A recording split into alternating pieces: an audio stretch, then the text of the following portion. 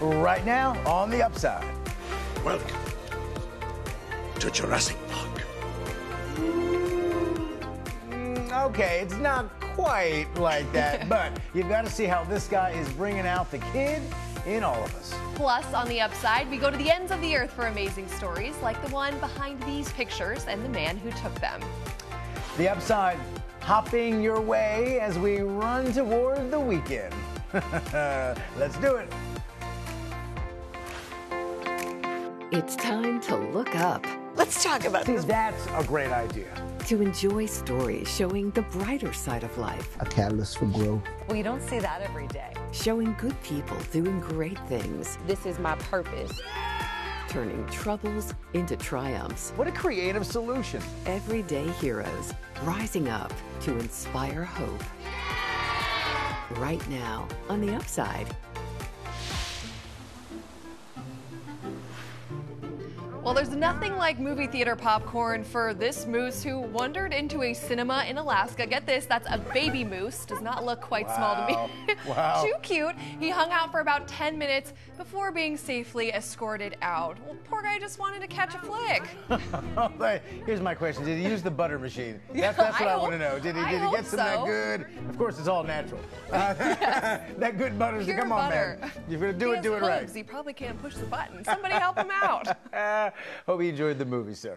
Let's begin, as we always do, with stories from the very top of our feed. Tonight, the NFL draft will roll through rounds 2 and 3. Last night, 31 young men and a lot of proud parents saw lifelong dreams come true. That really is the best part of the Yes. draft. You just can see, like, I've made it, you know, and it's awesome. We all got to see a special wish granted, though, last night above the athletes when a 13-year-old cancer warrior named Kyle Stickles took over for the NFL commish and put us all in our feelings as he did it. Check it out.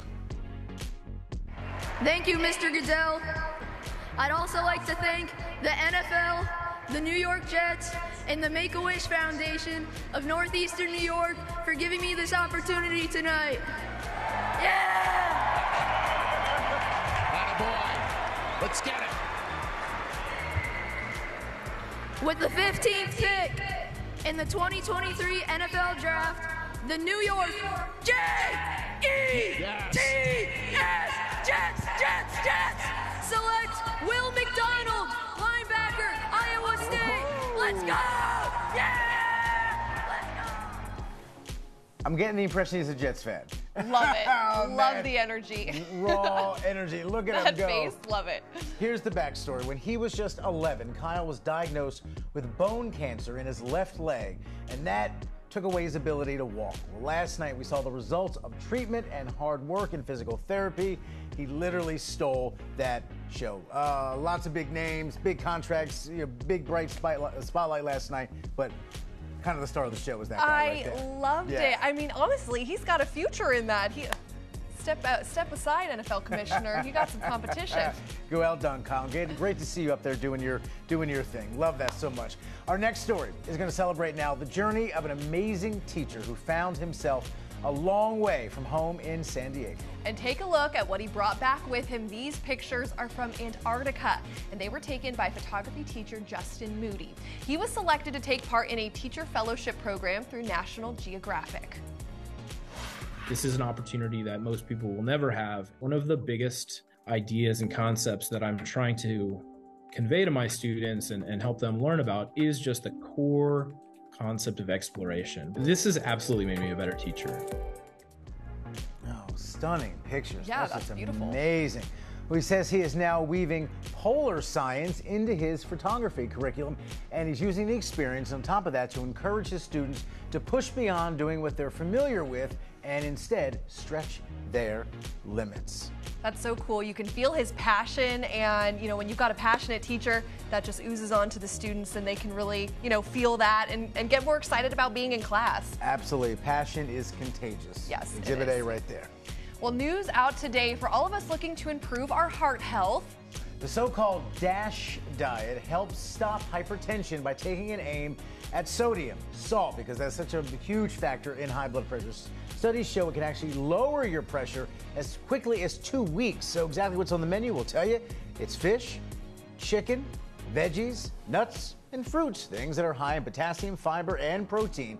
Also, the diet encourages swapping out salt for sodium-free spices and flavorings. Smart, you know what I mean? I mean, you gotta put down the chips and the french fries, and I love it. I know.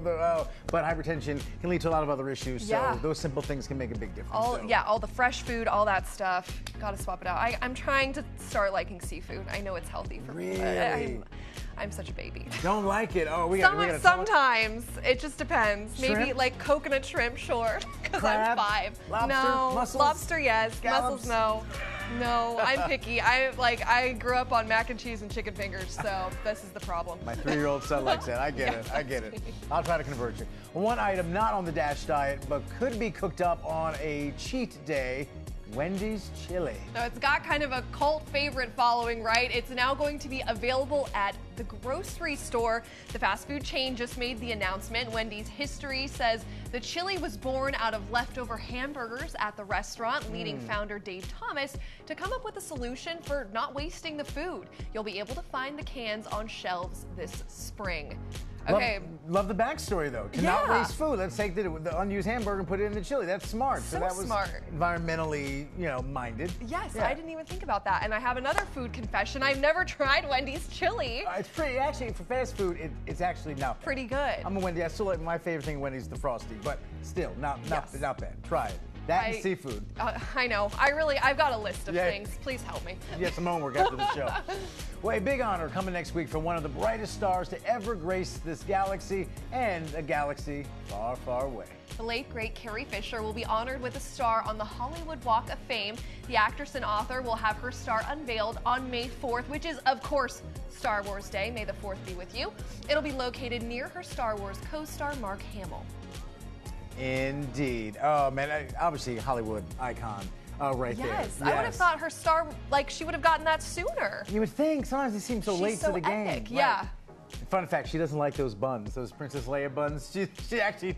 I bet after wearing them for so long, it's like, okay, that's cutting off my head circulation here, people. All right, with that, everybody, time to bring you a few quick stories that are just fun to know. So here we go. And because the third Star Wars movie, Return of the Jedi, is back in theaters for 1 week, starting tonight, we're going to give you a few fun facts about Carrie. And we start with her remarkable sense of humor and timing, which was on full display during a roast of Star Wars director George Lucas. And though amongst your many possessions you have owned my likeness, lo, all these years, so that every time I look in the mirror, I have to send you a check for a couple of bucks. Speaking of Fisher's Princess Leia likeness, as Rob said, she didn't really like wearing her hair in those signature cinnamon buns, but that was her look. That was her signature, right? Everyone knows that hairstyle. She didn't like it. And we just talked, of course, about Carrie's wit, so fun to know. Hollywood actually called on her quite often to be what they call a script doctor on films like Sister Act and Mr. and Mrs. Smith, because she would kind of punch up the script and make it funnier. That's real talent. Yeah, that's where the magic happens. And finally, it's fun to know that John Belushi set her up on a blind date with his blues brother, Dan Aykroyd. Fisher went to Aykroyd's house for dinner, but things took a serious turn when Fisher started choking on a Brussels sprout. Aykroyd gave her the Heimlich maneuver to help dislodge the dangerous veggie. And the story's twists and turns include a failed engagement, and that ended when Carrie married Paul Simon. Yes, the one and only Paul Simon. That's riveting. First date, choking on a Brussels sprout, and then ended up with one of the great entertainers of all time. Wow, she had a really interesting life. She really did on a lot of levels. So yeah, we need a whole movie about just her life.